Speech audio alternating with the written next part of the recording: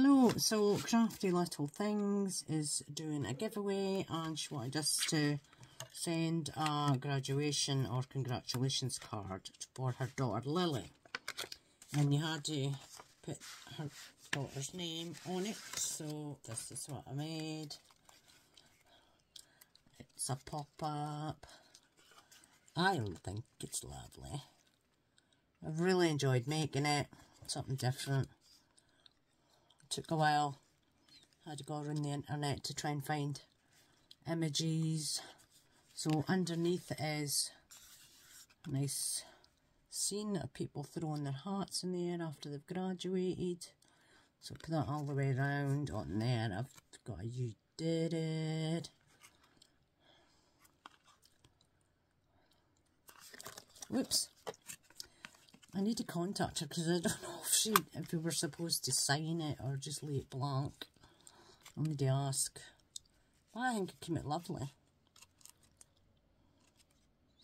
So I'll get these images, whoops, off the internet, some off the Cricket. That's just from my sentiments book, and this one at the back's sentiments as well. It says, "Congratulations, it's time to celebrate." I cut some wee balloons from a few wee dies that I've got that are shaped like balloons, so I'll cut them. The wee graduation hat, you get the book with the graduation, class of 2023, and then congrats Lily on there, and then Lily at the top. But I think it came out lovely. Just wanted to show it because I've got a little habit of boxing stuff up and then forgetting to film it and then having to unbox it again, so I just thought I'd get this done. But yeah, I need to contact her and find out if we need to sign the back or just leave it blank, because I don't know. I love it. Came out really nice. Very chuffed. And that was paper I got off the internet as well. There's lots of free stuff about if you're willing to go search for it.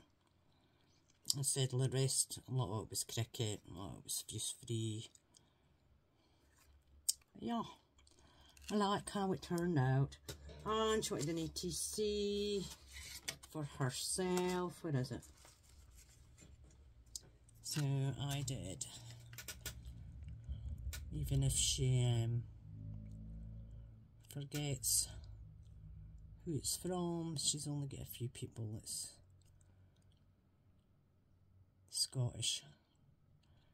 Yeah, so I thought a Scottish one would be nice, seeing as I'm from Scotland. That's nice thistle stamps I've got. The background was coloured with paint.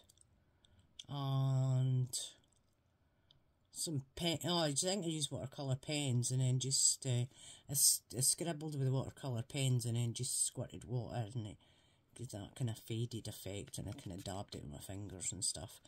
Then I put some alcohol ink on it, stamped the thistles, and then coloured them in a wee bit with some ink pens.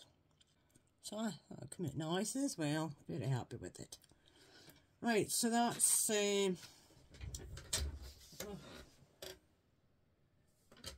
Crafty Little Things.